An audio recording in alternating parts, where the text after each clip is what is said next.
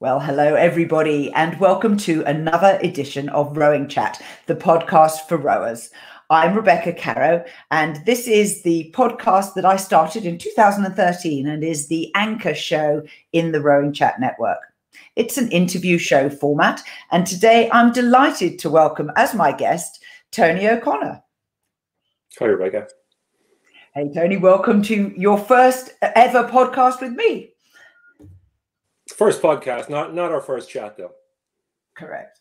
Now, Tony, you are the Irishman in New Zealand. You're principally known, or at least most recently known, as being the coach of the Kiwi 8 that won gold at the Tokyo Olympics. So congratulations and a massive high five.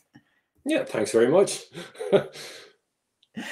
But your journey as an athlete, you've been an elite athlete, you're a coach. Tell us a little bit about what got you started at the end of an elite career into thinking that coaching might be something that you'd be interested in.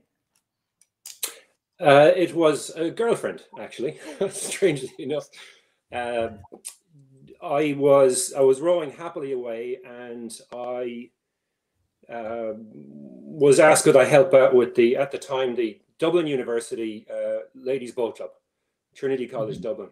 And I said, of course I could. Why wouldn't I? It sounded like some fun. I think we had 20 novice girls.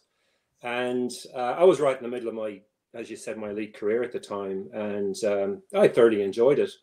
And I think the next time, I was only a couple of months into the season type thing, but I did enjoy it. A couple of years later, I got injured. I was about maybe 22.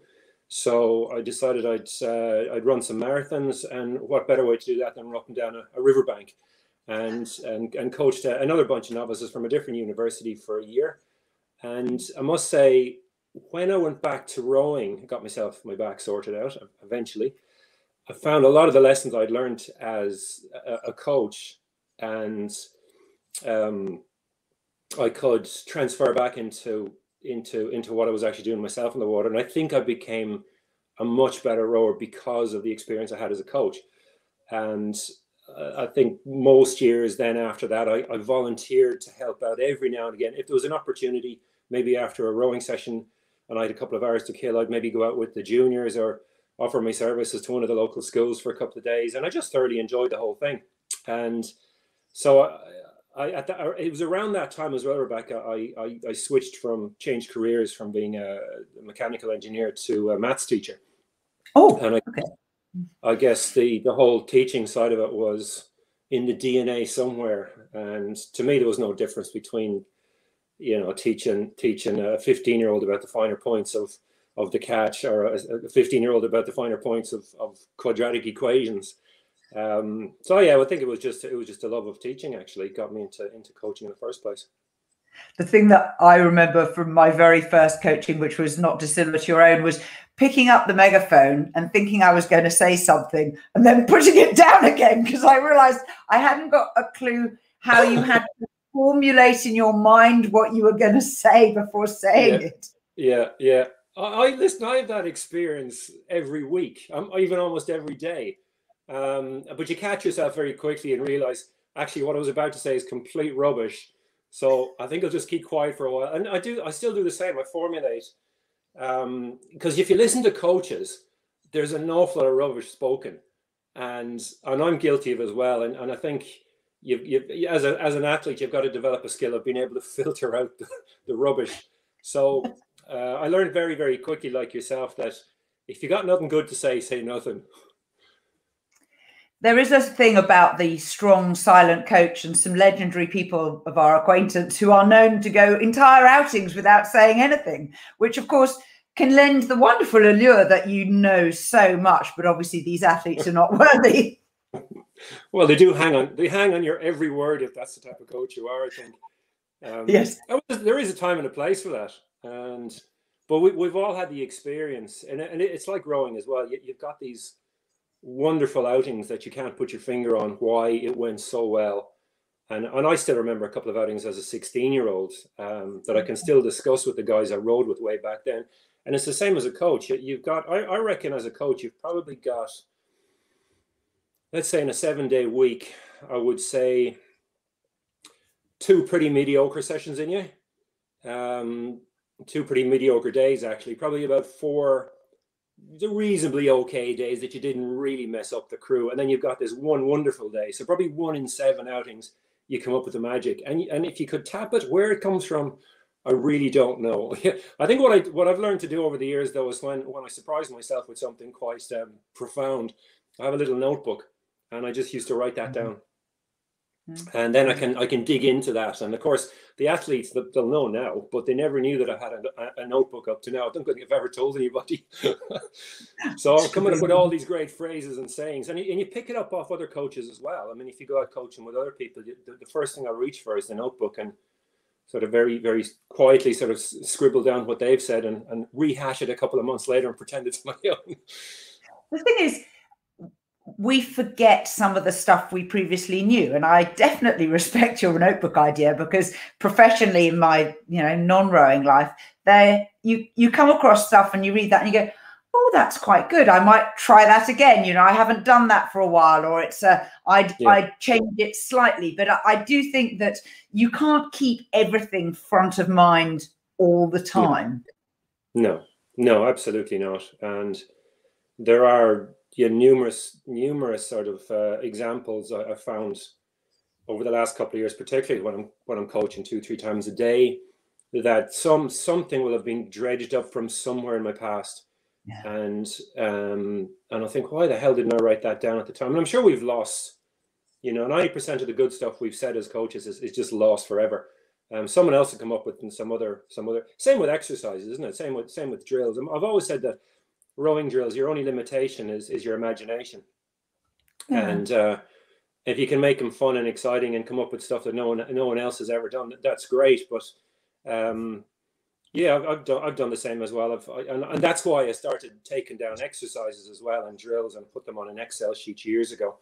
And of course, it's like an athlete's diary. Sometimes you're real religious and you'll do it for months, and then you'll skip a couple of days, and then you'll forget about it for another couple of years again and come back to it. And I think we're all guilty of that, really. But yeah, keeping stuff for posterity is good. I must say, somebody who's influenced me a lot is Steve Fairbairn, and I think a lot of coaches would advocate reading some of his books, which are, well, they're probably 100 years old now.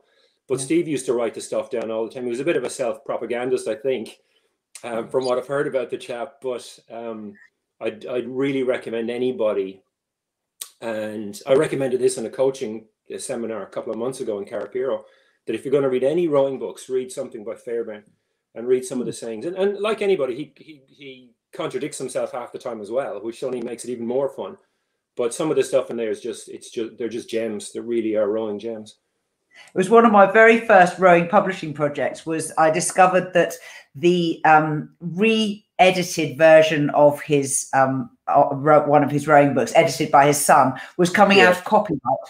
And so the Kindle edition, which is online, of complete Steve Fairbairn in 4 books, is published by me. And I got permission from, copyright's copyright. But we got permission from Jesus College, Cambridge, and we paid them for the rights to reproduce the famous portrait of him. And so, it's very freely available. You don't have to go to an antiquarian bookshop to find a copy. Now you tell me. I've been doing that for years, tracking down these old books, which go back to the 1870s and paying a fortune for the bloody things. And now you go and tell me this. Thanks very much. Let's talk a bit about athletes becoming coaches. I mean, you've hinted that you're professionally you're a school teacher, and so the teaching it was something that in all likelihood was going to come to the fore with you. But there's certainly a lot of glamour around the potential of going on a camp and being coached by an Olympian. Do you think all athletes have it in them to become coaches? I don't think so. It's the same as, does every student in secondary school who learns maths have the potential to be a maths teacher? And I don't think so. It is a different mindset, being a learner and being a teacher. In a lot of ways, though, Rebecca, to be a good teacher, you have to be a good learner as well, as I think I alluded to earlier. You've got to listen and learn from lots of people. It's not to say that you can't learn from athletes as a coach. Yeah, absolutely, you can. In fact, you can learn from every single athlete, whether they're an Olympic champion or whether they're a brand new novice in the Dublin University Ladies Boat Club.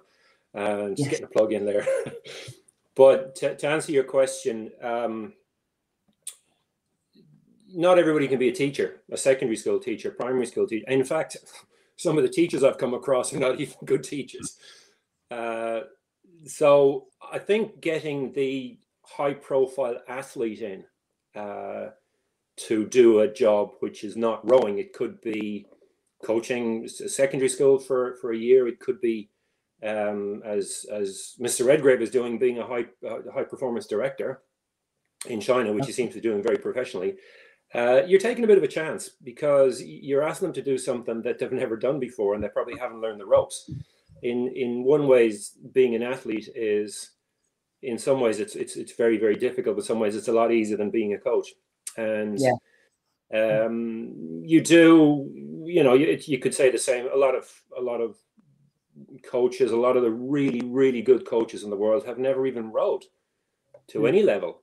I'm thinking, I'm just thinking of the people I work with in rowing New Zealand. A number of us have rowed internationally, and a number have not. In fact, James Coote, who coached the women's double this year, and coached the women's lightweight double over the last couple of years, has barely pulled an oar.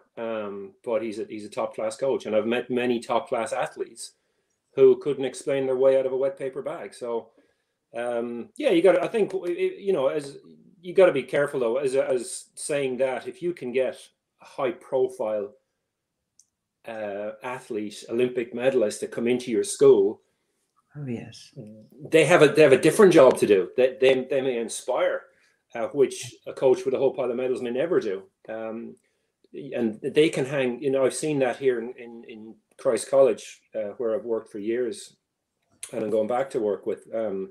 We've had the benefit of getting Will Sachin, who of course drove the British 8 back in 2016, and Will hadn't done a lot of coaching before. He actually turned out to be a bloody good coach, but he himself says he's really been learning on the job. But I tell you what, when Will speaks, the boys listen. They really do, because he's done it. None of us have got coaches posters on our walls as teenagers. I certainly didn't. They were all rowing posters. Redgrave was up there, and Andy Holmes, and the Kiwi 8 back in 82, 83. I didn't have, God rest his soul, I didn't have Harry Mann up on the wall at the time, or didn't have Martin McElroy up on the wall, or Jurgen Grove there. Yeah, it's quite interesting though that I totally understand about the motivation side of things, but also one of the things that is particularly enjoyable about learning to coach is the fact that you've gone back to the bottom again, and that you realize that you're on a completely different pathway, which, as you say, psychologically isn't suited to everybody.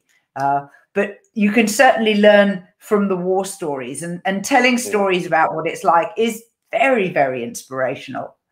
Yeah. Which leads me to you. How on earth did you get on this journey to becoming a Tokyo Olympic rowing coach? It's a bit of a story. I'll take you back to, we're not talking about me as an athlete, but I'll recount my final race as an athlete. Was at the 2002 World Champs in Seville. And I was in the lightweight pair, and we were the defending world champions, and had come into that regatta having won, I think, most of the races that year. But unfortunately, I'd been sick quite a few times that year, and I kept going up and down, being ill and being good, and being ill and being good. And my coach at the time, Thor Nilsen, who pretty much taught me everything about this game, and he had said to me during the year, "I think you should stop rowing. I don't think it's good for you." And I thought he was just being stupid. I was defending world champion. Why would I stop? And I intended to go on to Athens and do the lightweight 4. But I ended up getting sick anyway at the World Champs, and ended up on the gurney in the medical center. And Thor comes over to me and said, "You bloody idiot," as usual. And he said, "You're not coming back rowing. I'm never going to coach you again." And the next sentence he says, "But I'd like you to coach with me at the national team next season." And so I went from sort of being down there to being up there straight away. And, you know, you talked about war stories. I mean, I went straight, 2 weeks later, I went straight coaching the people I had just rowed with. And that was difficult. That was an experience in itself. Because they had seen the best of me and they'd seen the worst of me, and they knew me. They were my best friends. You know, one of them was my fiance at the time, for God's sake. And that was tough. So I found myself magically coaching at the World Champs in 2003, and then coaching at the Olympics in 2004. And I'll get to the Tokyo journey. And I did that, and you know, we had a bunch of pretty inexperienced athletes, and we did reasonably well. And the obvious choice for me, for everybody else, was, well, you're gonna keep going. You can keep doing this and get better and take the crews on, and etc. etc. And I said, no, I want to get away from this. I've been doing it for too long, 10 years, 11 years between coaching and rowing, and I wanted to see another part of the world, and wanted to go back teaching. But in a huge way, I wanted to go back and almost fill in the gaps in my coaching career that I felt I had magically sort of jumped over. I didn't have to go through the juniors or the 23s. I learned my trade. I went straight from being basically an international athlete and a sometime club coach into coaching at the Olympic Games. And I felt guilty about it. And I didn't say this to really anyone at the time except my wife Rachel, that I wanted just to go back and try and learn the ropes and almost justify to myself and to everybody else that I did actually deserve to be a good coach at a high level. And spent the next, that was 2005 when we came out to New Zealand, and then I spent the next 12 years coaching with the school. Mm-hmm. Heading up the program. We moved to Australia and France for a couple of years as well, and I coached over there and went through some clubs and schools as well. And yeah, I guess that itch of going back to the Olympic Games was always there, though. And as an athlete and a coach, because I'd made the final as an athlete and as a coach as well, but we hadn't won a medal in either case. We were pretty close, and it was always there. And I finally decided in 2017 that it's getting very itchy this itch, and it needs a good old scratch. So I put my name forward for the junior team, the New Zealand junior team, and they saw in their infinite stupidness to pick me to coach the junior team. So I took 6 lads off to the juniors in Trakai in Lithuania that year, and in fact two of the 4 ended up in the 8 in Tokyo a couple of weeks ago. And did that, and we had a great time, and I really loved it, and the boys did well. And shortly after that, Alan Cotter, who was the high performance director at the time, and Barrie Mabbett, who was the selector, gave me a ring and said, do you want to come up to Auckland just to discuss what you might want to do next? This was probably maybe the end of 2017, start of 2018. So I went up and we met at the airport, and I remember going in saying, right, I got to play. I'm not a person who really plays hardball a lot, but I thought, to hell with it, I have a chance here. They're obviously interested in something. So they said, hey, look, would you be interested in taking the 23 team next year? And for those who don't know, the 23 campaign in New Zealand is about, I think it's about maybe 3 to 4 months, maybe 4 months that you relocate to Karapiro. And I couldn't do that with school. I said, I can't do that. I'd taken a sabbatical for school. I'm going to have to quit the job and for 16 weeks. I'm not going to do that. I said, what I actually want to do is coach at the elite level. I want to take the crew to the Olympic Games. And the two of them just sat back and, oh, really?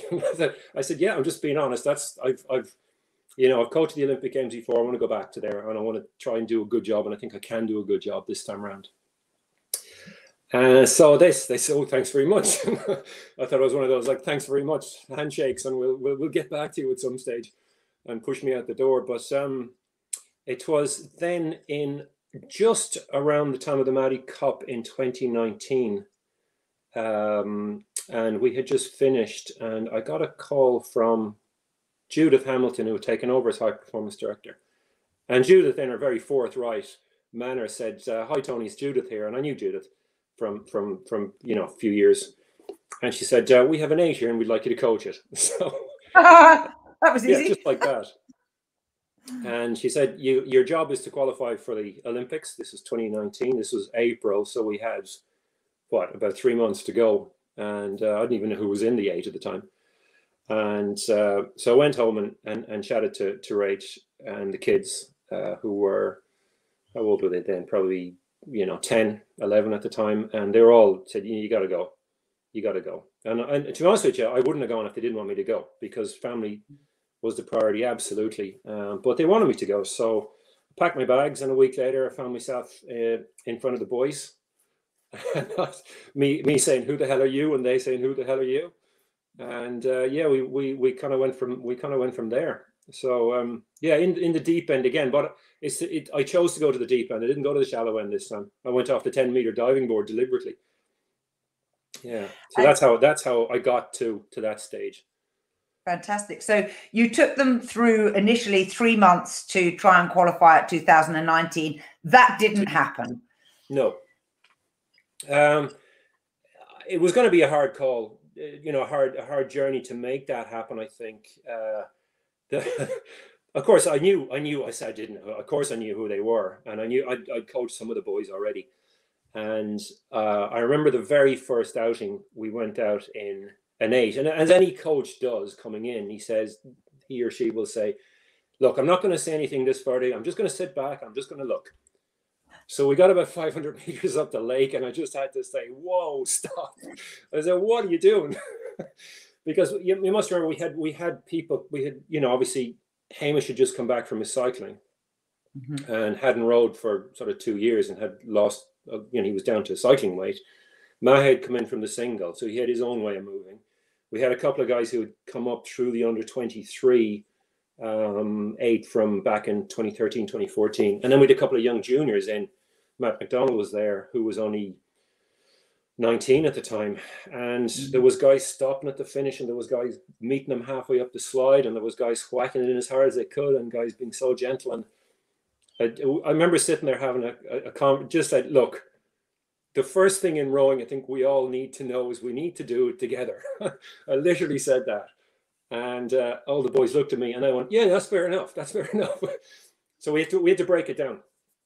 And I think that first 3 months, and I think actually the next year as well, through 2020, it was a case of breaking it back down to first principles, deciding on what we wanted to do. Not so much what I want to do. Well, I mean, I have a certain philosophy on how boats move, but it's quite fluid and quite flexible based on the natural movement of the athletes themselves. I never believe in saying my way is the correct way, because there's so many different ways of doing it.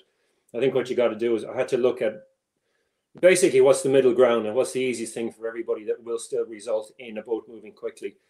And I've always found it's taken me personally a year to 2 years to sort of instill that into, sort of stamp my philosophy and stamp my mark on a crew. So that first 3 months, we had a lot of ups and we had a lot of downs. We had some really, really good races, and we had some shocking races and shocking training spins. And I think the result at the Worlds was disappointing in that we probably could have qualified. We came sixth. We were 0.3 or 0.2 off the American. We were only 2 seconds off winning a medal. But at the start of that week, Steve, our strokeman at the time, Steve Jones, had, and it's not Steve's fault. I think, we could have rowed better anyway, but Steve had a little bit of an incident in which he sort of keeled over at 12 o'clock at night in the hotel room the day before the heat. And still don't quite know what it was, but lucky enough, myself and the doctor were there, and Steve, he was vomiting and he was from everywhere. And he certainly wasn't himself the next day. We just paddled down the heat, and he started to get better as the week went on, but it did knock a lot out of him, and it knocked a lot out of the crew, and the fact that we couldn't actually race and learn from racing at the World Championships. And we ended up just having a pretty bad start in the final. The rest of the race was quite good, actually. We were pretty much the same speed as everybody, so there was certainly potential. But I tell you what, I really do believe that if we had qualified at that World Champs, we wouldn't be having this conversation today, you and I, as Olympic gold medalists. So you're saying the hard path, the rough road was part of the requirement for that crew? Oh, absolutely, and not just health wise with Steve, etc. I think we all had to look at ourselves, myself included, and the boys, and look at and of course I was starting to learn about some of the stuff that had gone on previous and getting to know the boys themselves and what made them tick, and it was quite raw actually, and the whole project almost came to a halt at that stage because Royal New Zealand really haven't got a history of sending crews to the final qualifier in Lucerne. Correct. They've done it before and crews haven't performed over there. And I remember flying home from Austria and I couldn't sleep. I was quite upset. And literally going through all the times of all the races and working out that in fact the men's 8, that our 8, which came 6th, percentage wise was closer to a medal, closer to qualifying, closer to a gold medal than even some of the crews in the New Zealand team who had qualified and won medals. That in fact, okay, we didn't qualify, but we were bloody close. And so I worked out all the stats and drew some fancy graphs and wrote a speech. And as soon as I got home, I sent that information back into anyone who would listen, anyone who counted, high performance directors, coaches, CEOs, and said, hey, look, I really believe in these guys. Yeah, we stuffed up slightly, but I think we've been doing this long enough. Just give us another year. And I think I almost said, trust me on this. I do see a lot of potential. And in their wisdom, and I really thank them for this, because it was a step outside the norm for Royal New Zealand to say, we will support you. And we will support all these guys as well. It wasn't just 8 at the time; we had 14 guys going for this, and the financial consideration, and showed a lot of trust from them as well. So I'm really glad we went through that, because I said to you, we had to pare everything right back, physiologically, technically, but most of all, Rebecca, we actually had to instill or look for a better culture in the team. And when I talk about the team, I talk about the men's team. We were, I think, quite rightly compared to the women's team, who had been very, very successful last year with 4 gold medals. And we were looked on in some ways as the poor relation. And in some ways we did deserve that. In some ways we didn't deserve that. And it certainly spurred us on, that sort of comparing ourselves to the girls in positive and negative ways for the next year and a half. Again, we wouldn't be here if it hadn't been for the girls. They were sort of our shining light on the hill, and that's what we had to aspire to, not just prognostically on the water, but actually just everything they did in the gym and everything they did in terms of nutrition and just their whole demeanor. And I think over the next, through 2020 into lockdown and back into 2021, that really, it grew, that whole culture of the men's team grew. And I know it's a bit of a cliche to talk about culture, but it made a huge difference, that positivity and that honesty. I think the honesty between the members of the team, myself and the team, and between the team members themselves, was huge. We had quite a few pivotal discussions, arguments, tears, shouting matches that needed to happen. And I don't know whether they might have happened in the past, but they certainly, we got quite good at them. We got really good at those things. And did you lead that personally, or did you have, a sports psych sitting at your elbow? We have a full range of people, including sports psych. Jason was our sports psych, who was bloody brilliant. But I think we had our peripheral, I'll call it peripheral. We have our tight team, but the core of that is the coach and the athletes. And then the core of that is actually the athletes themselves. So I'm a great believer in teaching the rower, or teaching the student to teach themselves.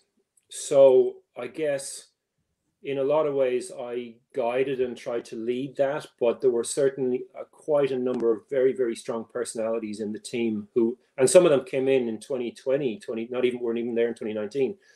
So we had Tom McIntosh came in from the 23 team. Tom was only 22 and he had never won a senior medal before. And I remember Tom coming to me before and says, I really feel I need to talk to these guys, but who am I to say anything? Because I've never done anything. I've got a couple of under 23 medals, but I'm about to have a go at guys who've won Olympic medals here and have won world medals. And I said, Tom, do you feel you've got to do it? And he said, yeah, I've got to do it. So he did. And his standing within the group was just, everybody respected Tom, but because he actually got up and he said what he thought. And that he found that very difficult initially. So we tried to, or certainly I tried to, and we tried to encourage each other to do that. Tom Murray was another one. I mean, Tom was one of our stellar athletes, double medalist in the pair over the last few years. But Tom, and he won't mind me saying that, is quite an introverted chap. He talks by his actions rather than his words. So when Tom actually talks, everybody listens, and it's almost a bit scary. And I did tell Tom a couple of times, hey Tom, listen, when things are actually even going well, you've got to every now and again pick your moment and actually just harp on at the boys, or just give a bark or shout at them, because they will listen to you more than they'll listen to me. So I guess it was trying to find everybody's qualities and try to bring them out. And I guess that's part of what your coach does. It's not just teaching them how to put the oar in the water and pull. We had guys who were 19, 20 years old. We had guys who were 42 years old. And you're coming from completely opposite ends of experience, and even the way they speak. I mean, we had three guys: James, Bondi, and Mahe, and then Steve joined in with a baby as well. So after training, when some of the boys would want to stay and discuss this, they'd have to come and change nappies, and the young guys just didn't get that, and the old guys just didn't get the young guys who were on bloody Snapchat and Twitter half the time. So that was trying to juggle those type of people, all A1 personalities. That was just a blast. That was great fun. He says. He's the man who likes a challenge, and obviously, the maths teacher coming to the fore as well, with sticking your neck out personally, and then asking the athletes to back you, having stuck your neck out to basically keep them their jobs for another year. Yeah. Let's go on to the. Go on. No. So you. I was just going to say that's a trust thing, Rebecca, and it's a knowledge, and you've got to know who you're working with, so you can put your dreams in their hands, and that goes two ways. That's me getting to know the athletes and to know what makes them tick, because I want to be there just as much as they do. And they had to learn to know me over the years, the 2 years I was there with them. And that's hard to sort of expose yourself every now and again and actually show the real you, because if you don't, they're not going to trust you when it comes to making those really, really hard decisions. And you talk about the maths teacher, the real maths teacher came out maybe 4 times over the 2 years. And when it did, the boys still talk about it. And I'm pretty easygoing, but there were a couple of times I won't say I lost it, but I certainly told them what I thought and what needed to be done, and they did it, because I think we had grown to that point that we had seen who we were deep down, not just as a coach or a rower, somebody who does 5:45 in an ergy. I've seen nearly all those guys in tears at one stage, and they've certainly seen me in the same situation as well. So time as a coach is for me personally was really important to get to know people. Talk us through some of the seating decisions you made. You've already told us there were 14 guys in the squad. How did the key seats get allocated? You've got bow pair, stern pair, you've got the big middle 4, and yet we've all seen racing lineups that were significantly different over those 3 years. Oh yeah. Probably about. So we were. I'll just jump forward a bit. We were selected as a crew in trials, our trials were in March, I think. Men's trials are in March, and we went out. We put an 8 out in the water, and it raced down. It did quite well. And I didn't say this to our selectors or Judith, our high performance director, but we had made the decision as a team that we were not happy with the seating. That maybe there was a better seating configuration to be found. And now that we knew who the 8 guys were, because before that we had, lots of people. And I said a day, I said, look, we're going to spend 3 weeks. I'll spend 21 days and we're going to try everything. Oh. And because I have a few ideas, which I think might work. And some of the boys had a few ideas. I said, let's try it. And it's something I personally, as a coach, and I've always advocated. And because there's over, with bow side and with tandems and with all sorts of stuff, I think there's over 2,000 ways you can rig a boat.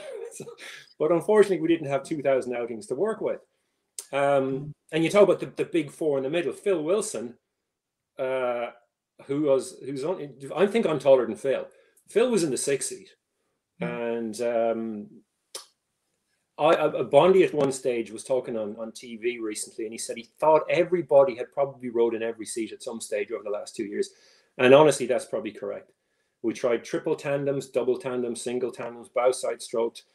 And it all had, it wasn't pure, it wasn't panic. Now, I said to you, I didn't tell the high performance director we were doing this, but Judith called me into the office at one stage. He said, we're just a little bit concerned, and the selectors are concerned that you haven't seemed to have settled on the crew.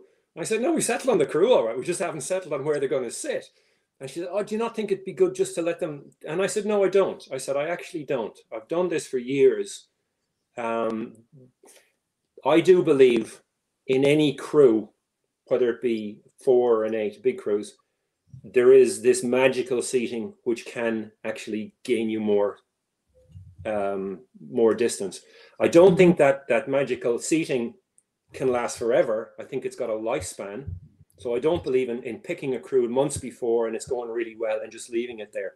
I think people change, and as they change, you've got to move and put them where they're comfortable and what makes the boat go quickly.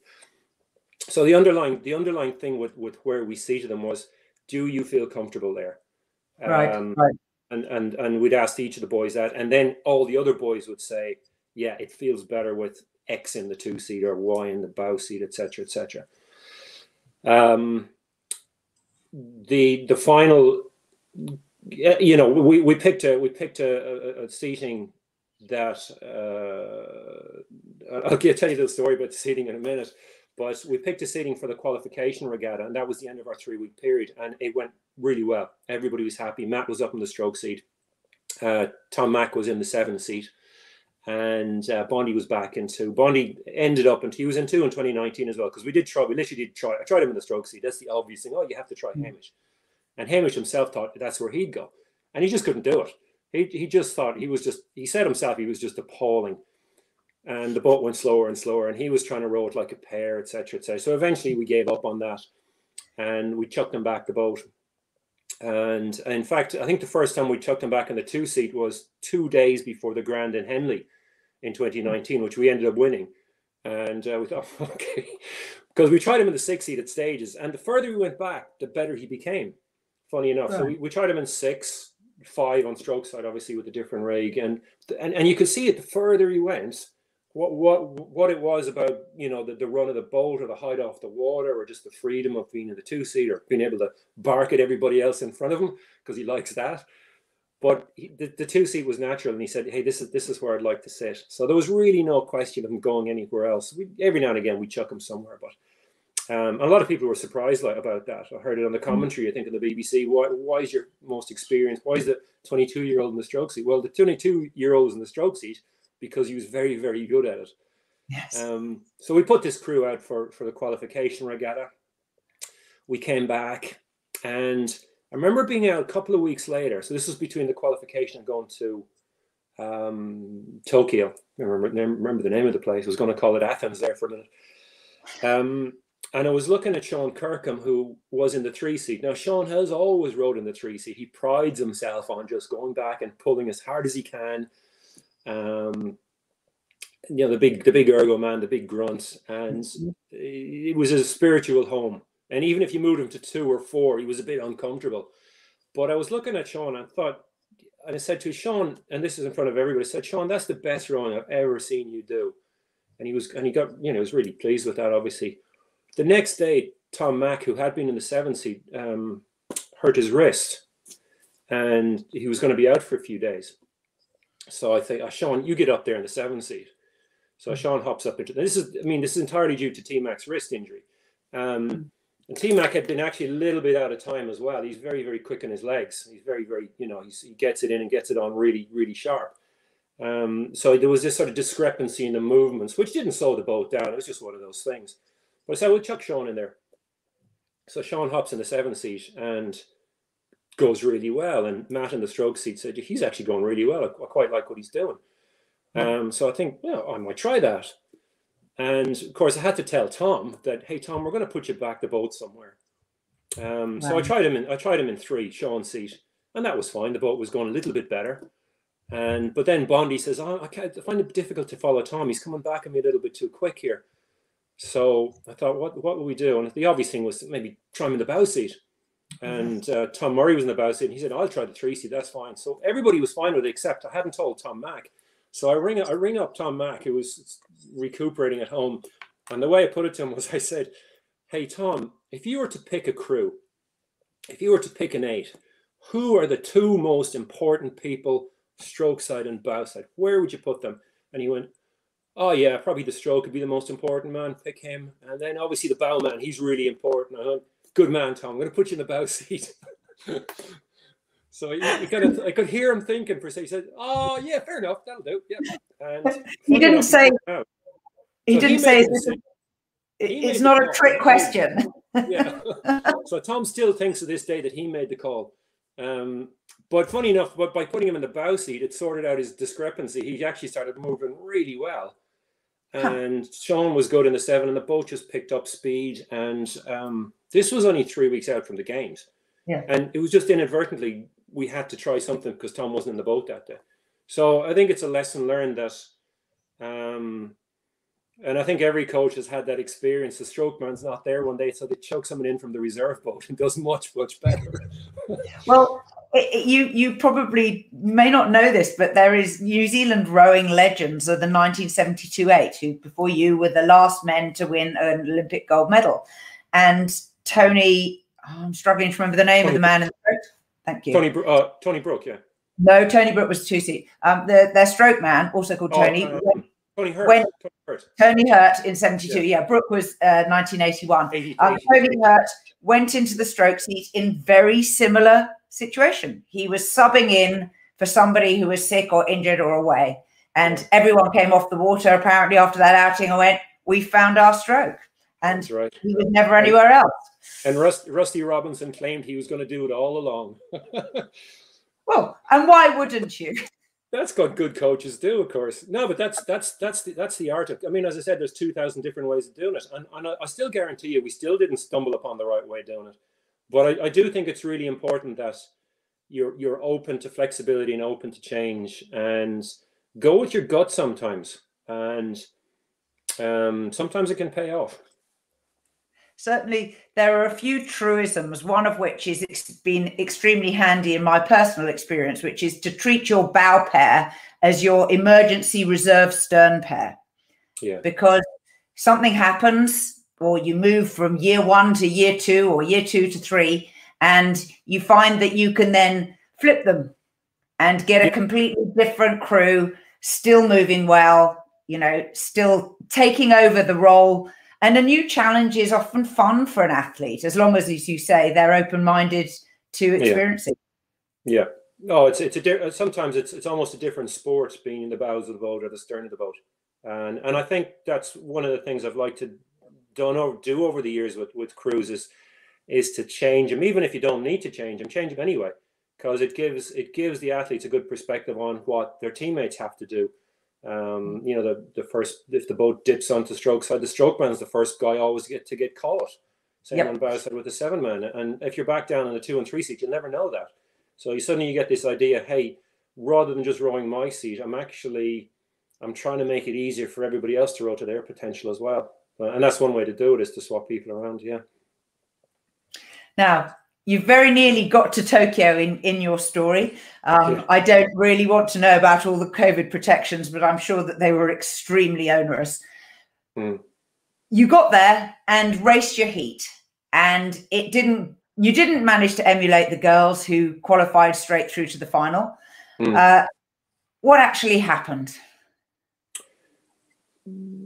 I guess we hadn't. Yeah, the first. I'm very glad we went through the rep. I think almost like I'm very glad we didn't qualify back in 2019. It's one of those key moments, and I did remember telling the boys after that you don't have to, or even before it.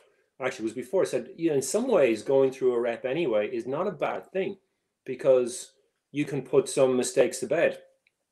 Particularly as we hadn't raced, apart from the qualification regatta when we did one race, we hadn't raced at all in 2 years. So sometimes that extra race is quite good. Would I have rather win the heat? Of course you would. As a coach, you always like to see your athletes beat everybody else. And the boys went out. They went out in pretty good spirits. But when we looked at it afterwards, the 250 from 250 through to 500 was just scratchy. If I think every athlete and every rower knows what that word means. I don't think we came below 40, 41 through the whole race. And I said to the boys, look, good result. We came second. We're just behind the Dutch, who we know are a very good crew. Let's have a chat tonight. No, so not straight after. Let's just go through our warm down, and let's meet up tonight when we're all relaxed and we've all thought about it a little bit, put a bit of distance. And in the meantime, I rang home. And I talked to Rachel. I talked to Rachel, my wife, and Rachel's coach. Rachel's an international rower herself and has won Irish championships and New Zealand championships, and she's coached as well national schools winning crews, so she knows a lot. And I said, "What did you think?" And she said, "Nah, you didn't settle properly. Your second 250 was pretty crap." And I said, "I know." So that's how I started off the discussion with the boys that night. I said, my wife thinks you were crap from 250 to 500. And they agreed. They said, yeah, it was just scratchy. It wasn't one of our better rows. We didn't really settle. So I said, right. I can't remember what day that was. We raced the final on the Friday. So it possibly the Wednesday. Yeah, it was the Wednesday, because Monday, Tuesday were called off. So we could row on Tuesday. So we went out for a row the day after the heat, and this is one of those schoolmaster moments. And I said, right, I'm going to go back to what I know, and you guys are basically going to listen. We're going to do 12 kilometers, and this is what we're going to do. So I gave him 2 exercises to do, and I can mostly tell you what the exercises were. There's no state secret. It was basically row along, and bow pair initially, then 3-4, then 5-6, then so in pairs. They just keep the blade on the feather, and they just go up to the catch, and they come back to the finish, and they go up to so they don't put the oar in the water. They're just sliding. So all they're doing is trying to get the movement of the boat and the movement of the rhythm without tensing up before the entry. Because one of the things we did identify was the boys were a little bit too tense. They didn't let the boat run underneath them, and they were a little bit too aggressive coming into the usual stuff. You do so good work, but let the boat work as well. And they just didn't let the boat work. So that exercise just helped them relax coming into the catch. And then we turned around and came back down. We did some of the old-fashioned slap the blade as hard as you can on the water. Slap catches, don't you love it? And the serious slap catches, not just to tip it, but hit it, try to break the oar. Because that basically tires out the shoulders as well and makes you more relaxed and fluid. So we did that. And then we did 4 20-stroke pieces. And they were what I call decelerating pieces. So we went off at 42. And at 10 strokes, the cocks would give a call, and we had to hit 38 within 2 strokes. And we would stick at 38, and that was religious. You had to do it. We did 4 of those, and they went really well. And the boat speed was really good. So the discussion that night before the rep was, boys, we've discovered our rhythm. Like, we hadn't lost it. We had lost it for 1 day, basically. But it was really good that we had lost it, because now we could reiterate it and say, this is what makes this boat go quick. And one of the boys was quoted in the papers after saying we had to live or die by this rhythm. And that's exactly the words we use. He said, look, if you do what you did today, you're not going to win. If you do what we did today in training, you might win. So let's go with that. And they did that in the rep. They went off, and yeah, the Brits had a really good start, but the boys sat 38. In fact, they hit 36 and a half at one stage. and went straight through everybody. And I think once they came off that rep, the confidence was there to say, actually, we didn't forget how to row. Well, we did for 5 minutes 22, but that's what we'll do in the final. And again, no worries. We're just going to do exactly what we did in that rep, find our rhythm. And in fact, in the final, the call Sam was going to make, the Cox was stride, real old fashioned stride out. Yeah. And we would call stride twice, one to come from, 47 down to 42. And then the next stride was 42 down to 38. But of course, it's the Olympic final. So Sam had to call it 3 times and was even considering it a fourth. But lucky enough, the boys hit I think they were 38 and a half, 39. And the rest is history, as they say. So that was a key moment, that losing. So we learned more from losing than we did from if we had won that heat. Well, congratulations, Tony. That's an incredible story, but also it really illustrates to me how you need to be so on your toes and to try and pull the physical and the mental together. You can't let the team fall apart mentally. You have to give them confidence. Selecting those drills was really interesting because those are what one of my old coaches used to call fluffing drills. They're technical. They're not the sort of drills that you would expect to be doing just before an Olympic final. No, very true. Yeah. Yeah, you got a bag of tricks, and sometimes you got to delve down to the bottom of that bag of tricks. Do things. And like the slaps exercise, we hadn't done that in, I would say, 6 to 8 months. Yeah. But it was needed. Something was needed, and that's the thing that helped, I guess. But the most important thing was, I guess, not so much the exercises, but that everybody just agreed that we're going to do something, and we're absolutely going to stick at it. And I think one of the things I said to the boys was, be one of those crews that crosses the line and hasn't got a clue where they came, and you've got to look up at the scoreboard to see how. And if you look at the reactions of some of the boys after some of them certainly did that. They hadn't a clue they won. Some of them did. Some of them knew about 1,000 meters into it. But that reflects that wonderful bag of divergent personalities that you were already working with. Yeah, exactly. Yeah, no, a special journey, and actually a really, really special bunch of guys as well. It was a real privilege to work with them it was only 2 years and a couple of months, but it was very special.